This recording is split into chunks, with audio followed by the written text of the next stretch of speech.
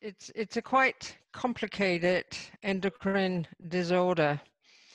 And endocrine because it's located in the hypothalamic pituitary region, both of which are involved in controlling all the, you could say, the superior hormones that guide all our endocrine organs and hormone productions around the whole body.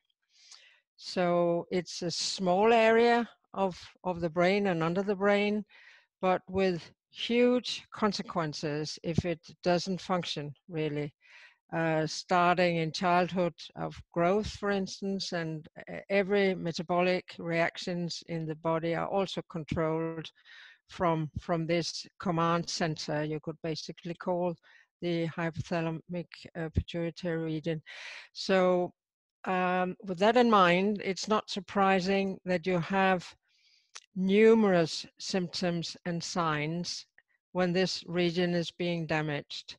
And it can depend on the cause, why it's been damaged, and that can be different in different age groups.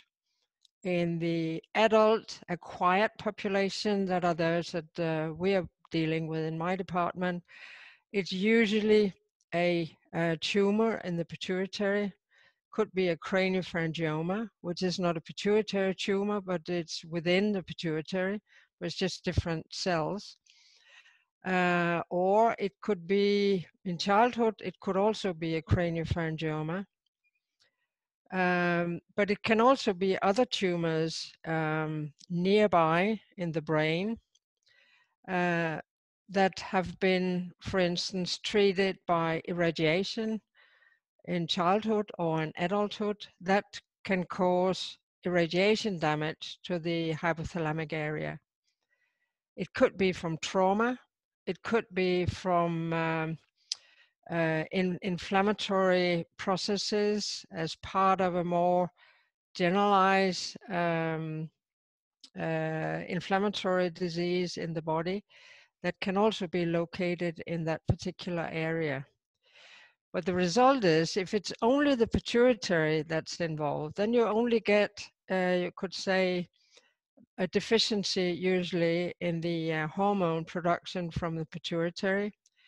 But if the hypothalamus is affected, then you have the same, basically, that you lack a lot of hormones in the body.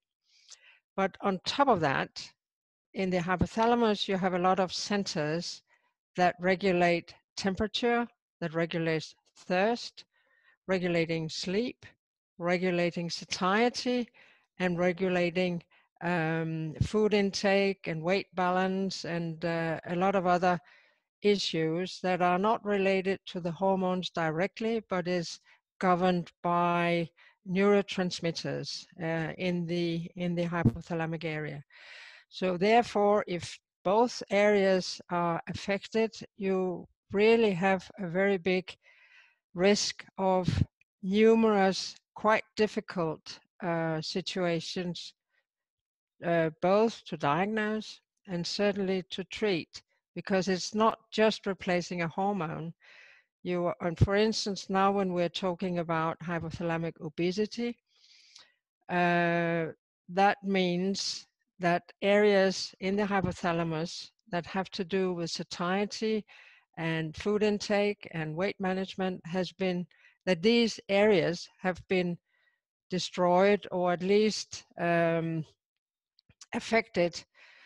And that means from that time on, when it's been damaged somehow by these a lot of different mechanisms, it means that person usually does not feel having eaten at all, doesn't feel any satiety, which means that having had a big meal will result in the person immediately asking for the next meal, because, I mean, there's no feeling of fullness.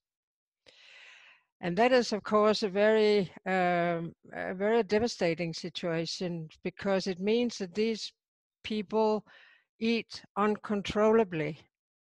And now I'm not talking about uncontrollably from a psychological aspect, because this is really like missing a hormone. In this case, you miss some neurotransmitters that are not there.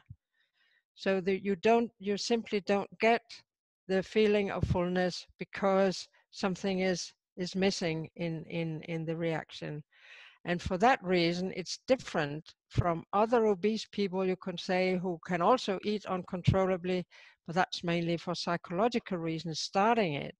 But here it's a lack of a, you could say, of a stop mechanism that makes you eat uncontrollably. So for these patients, it's much, much more difficult to follow a diet because they always feel hungry 24 hours a day.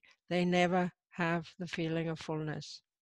So that's why it's so complicated. And on top of that, you have the hormone deficiencies that are also complicated in this respect.